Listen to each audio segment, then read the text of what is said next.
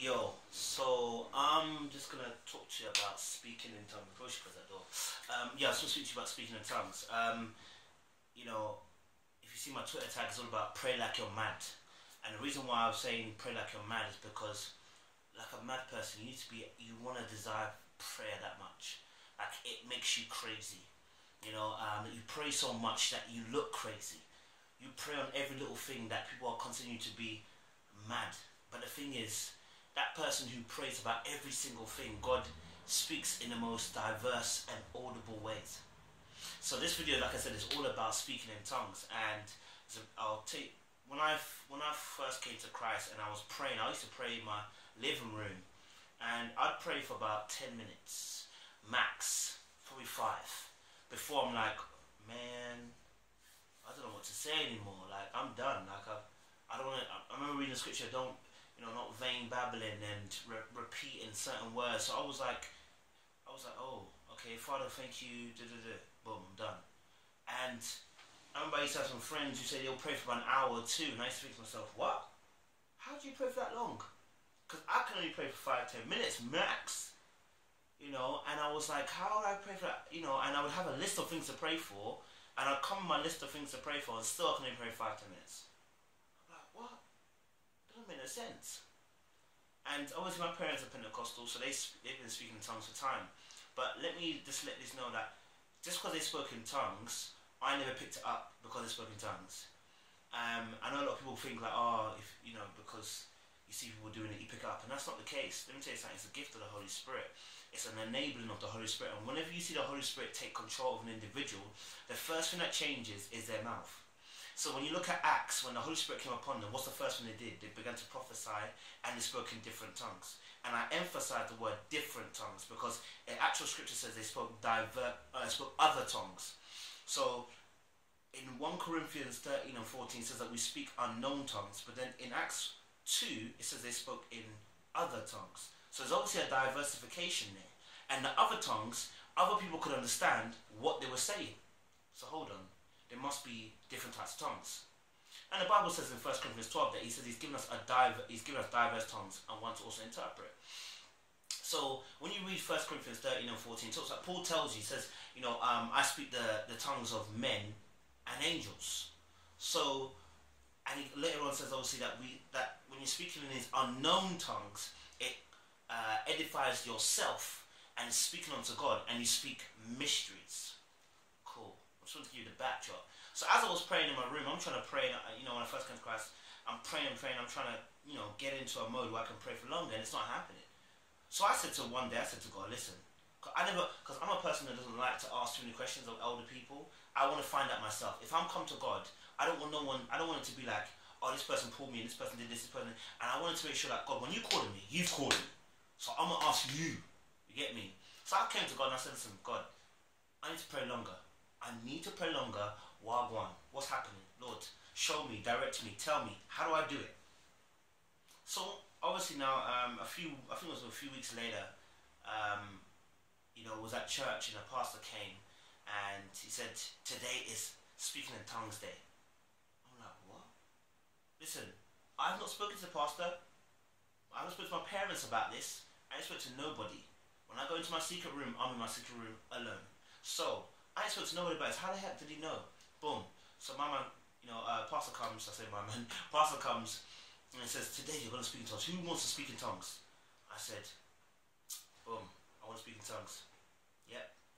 Because he expounded on basically what tongues will help us do, help us pray, etc. So I was like, I want it. So he came to me now, and he's people are all over the place because it's a big hall, everyone's all over the place, and he comes, he touches my belly, and said, listen, Living Waters is there. I want you to speak a word. I'm looking at my man like, bruh, there's nothing coming from here. And, I was fighting him in my head for about 10-15 minutes. There is nothing coming. I don't want to force a word out either. I don't want no fakeness. He's praying over my stomach, he's saying, listen, there's a word coming. There's a word coming. When a word comes to your mind, just say it. Don't disbelieve. Believe. Key point. When you want to speak in tongues, it's belief. Because what you're about to say is Google Gaga. But Google Gaga needs belief to make it real. And it's simply that. If you're going to speak a language which is not of earth, You're going to need faith to do it. You're going to need faith to do it. And it's as simple as that. So he said, listen, believe what you're going to say. So the first thing that came in my mouth is Baba. So I'm saying Baba and I'm like, are you sure? Baba. So he was like, listen, hold that word. Take it. My brother at the same time, he's also there as well. He was impacted. My sister there at the time, she was impacted. So you can understand, like, all three of us faking it at the same time. No, why? Because what's the point? What would the point? If I ain't feeling it, I ain't feeling it. You know what I'm saying? So I said Baba, Baba, Baba, Baba, Baba, Baba, Baba, Baba, Baba, Baba. How many times did I say Baba? You know what I'm saying? And I'm just like, oh, okay, God, if this is really true, you got to give me some other words. And I can't remember what my second word was. I always remember what the first word was, but I can't remember what the second word was. So I was like Babala, or something like Babata, or something like that. I just said something like, the second word just came out, Babata. And after the service, he went and everything like that, and I went back home. But this is what I did. I said, God, I got Babata, but I'm not happy. I went into my garage, and I remember this clearly. I went into my garage, and I said, Lord, you're going to give me words. Today, you are going to give me words. Because I refuse to have Babata as my speaking language. Develop words now. Develop words now. So I went into my garage. I said Babata, Babata, Babata, Babata, Babata. Before I knew it, Babata, Kariando, Sata, Iliando, Baba. And I checked it because I actually know the tongues of my father and my mom. I remember their tongues. So I said, if I speak the same tongues, something probably creepy there. Probably need to go check it. Maybe I'm not speaking by the Holy Spirit. But when I checked it against theirs, I was like, no, I speak a different one. Babata, Kiliondo, Sata, Makabo, Sakata, Baba, Baba. But my words kept coming back to Baba, so Baba, Kaliando, Sata, Baba, Kaliando, Sata. It was so primitive. And I was like, I was smiling, I'm crying, and then I was like, God, this is real? Babata, Kaliando, Sapa, Maya, Ileria, Baba, Kaburianda, Sata. And I was like, what is going on? What is this coming from my mouth? What is happening to me? You know? And I just had to believe. I had to hold on to the belief. Do you know what I'm saying? I had to hold on to the belief. Because if you don't have the belief, you'll lose it. Yeah, you'll lose it. You'll lose it. When I say lose it, it won't depart from you completely, but you will not believe that what you're saying is true. So you won't use it. And that's what happens to a lot of people. Believe that you're speaking this good gala is real. I'm telling you, Holy Spirit be down. Do you know what I'm saying? But other people, it's come in different ways. Some people, they could be in a room and it comes upon them. Some people are past the praise them, it comes upon them. Some of them, they could be doing something and the Holy Spirit will come to touch them. It happens in a manner of different ways. But the key thing for you is believe. Believe this is a prayer language. That's why it's called unknown language, not other tongues. Unknown tongues, unknown, which you speak to edify yourself. Now, I may not understand the tongues I'm saying, but when I pray and speak in tongues, I remember asking Mom the same question. I said, Mom, when you speak in tongues, do you understand what you're saying? She said, no. I was like, okay. So how do you know what you're saying?